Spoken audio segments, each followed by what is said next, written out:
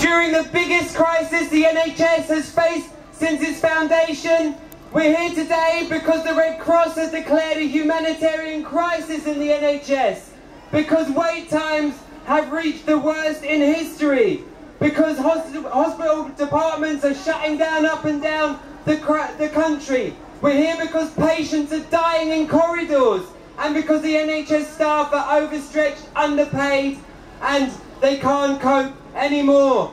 We're also here today because what is this government doing about all of this crisis? Nothing is the truth. They are doing nothing to address this crisis. In fact, the truth is, as this crisis gets worse, Jeremy Hunt just goes into hiding.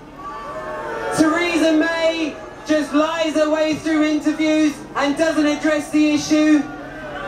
And the government is actually planning on cutting a further 22 billion from the NHS budget. We're here to say that's not good enough, that's a disgrace.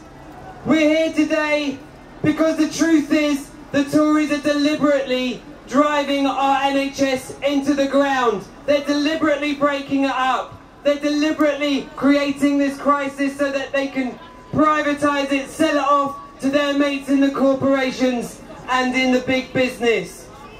What more evidence do you need than this, than when Theresa May refuses to keep the NHS out of any trade deal with America and with Trump?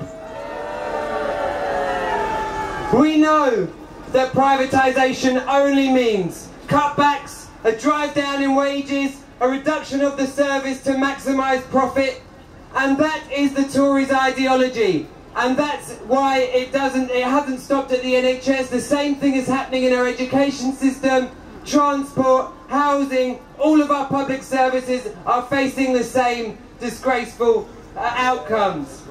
And they say that the state has no money to do these things, but it's very, very simple.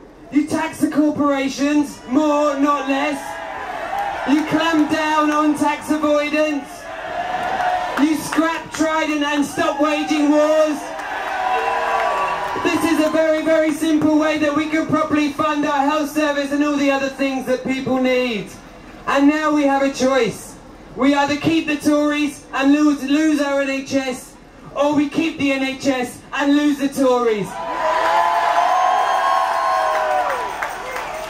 And friends, today is just the start. It has to be just the start of a massive campaign. We can't just go home after today. We need to get involved with our local health campaigns. We need to get involved with our local People's Assembly groups. And we are going to be organising a day of action, of direct action and all these kind of things on the NHS's birthday on the 5th of July. So look out for that. Thanks very much. I'll see you later.